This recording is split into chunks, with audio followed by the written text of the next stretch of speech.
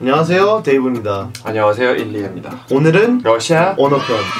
러시아어로 자기소개해주세요. Привет, меня зовут Илья, я из России, из Владивостока. Привет, 저 그래브리지 아주를 저 신기한 거 알게 됐어요. 영어로 Russia, 한국말로 러시아. 원래 러시아 어떻게 말하는데요? Россия.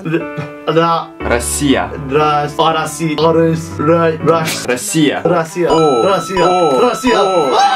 러시아 단어 배우기. 사랑하다. Я тебя люблю. Я тебя люблю. 오. 형, я тебя люблю. 네. 배고프다. Я голоден.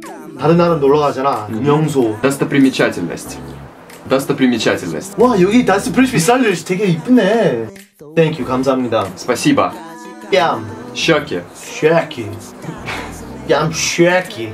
Щеки. 쉐키.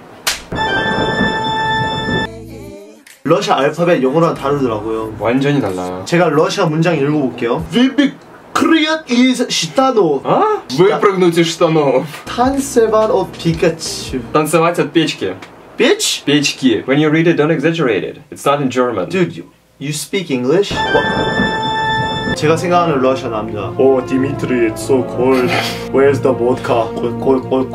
Moscow is so cold. Where are you going, Dimitri? 난 궁금한 거 있는데 왜 스파 영화 보면 항상 악당 러시아 사람이야? 글쎄, 왜 그럴까? You're dead, James Bond. 나도 미국 사람 따라할 수 있는데. Oh my god! Let me take a selfie. Oh my god! Oh my god! Oh my god! I would like some vodka. Where's the vodka?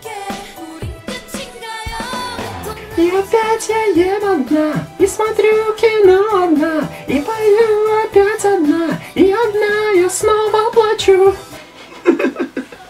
러시아어로 다음에 봐요. Пока. 빠까? 빠까? Пока. 데이브? 일리야였습니다. Oh my god! Oh my god. Oh my god! I would like some vodka. Where's the vodka?